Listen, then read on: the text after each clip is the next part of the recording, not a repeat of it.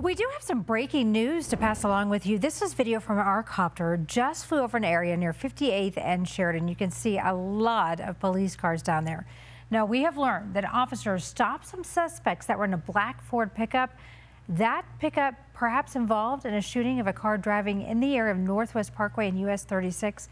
Now, Broomfield police tell us they stopped that truck, arrested two suspects who they say attempted to take off and run.